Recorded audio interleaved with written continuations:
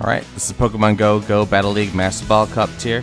Alright, it's Gyarados versus Garchomp. I'm going to go ahead and farm up towards an Aqua Tail onto this Garchomp. They let it go through, and after that I'm going to go ahead and shield their attack, anticipating an Outrage, and it was an Outrage. So we farm down the Garchomp, in comes the Togekiss. We're going to go ahead and go for 2 Aqua Tails. Here's the first one, second one goes through, and then after that we're going to sacrifice Gyarados so that we don't get locked into an unfavorable matchup. It's Snorlax, so that's why we don't switch, because Melmetal would be my only hope to take out Togekiss. So I farm up towards 2 superpowers onto the Snorlax, and then I switch over to Garchomp because Garchomp's basically going to be sacrificial fodder for this battle. Yes, I know it's awesome, it's a perfect, it's a shiny, but at the same time, doesn't really have a use in this battle.